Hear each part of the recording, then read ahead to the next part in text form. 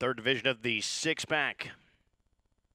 World champions out of Muscle Mass, standing at the Dale Valenti Farms. Took the Kentucky Futurity here. And a world record performance as a 3-year-old Lexington 149-1 holds the 4-year-old world record. Right here in Lexington as well.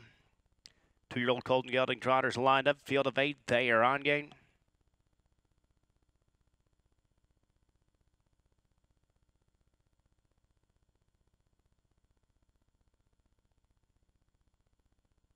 And they are off and trotting. Grand Spa was off stride at the beginning. Center of the track, Villain left out, as did Pretender.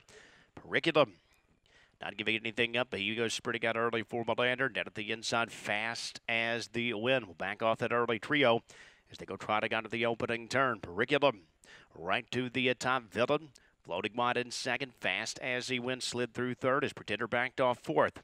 Rebuff is out giving chase in the fifth spot as they continue to sort themselves out around the opening turn. Global Pandemic is next in line from sixth in front of Chudo. It's about 10 more back to Grand Spa. The quarter was 28-3 as they bank their way onto the back stretch. Periculum looking to go back-to-back here in Lexington. He's on top at 2-1. Fast as the Win is out on the attack now. On the outside for Dexter Dunn. Villain just off those dueling pair third. Pretender tightens into the fourth spot in front of a Rebuff, who follows fifth. Global Pandemic remains in sixth. He's 3 clear of Chulo. And after the miscue at the start, Grand Spa, the back marker, as they try to pass a half here, 56-1, 27-3 in the second quarter. Fast as the Win fronts the field onto the far turn. Periculum continues to give chase in second. Pretender works up with the outside uncovered. Rebuff sets it up perfectly here. He's well positioned second over. Villain's been shuffled back to a fifth. Global Pandemic third over. Suddenly just 4 lengths off the lead. Double tiered as they trot towards the top of the stretch.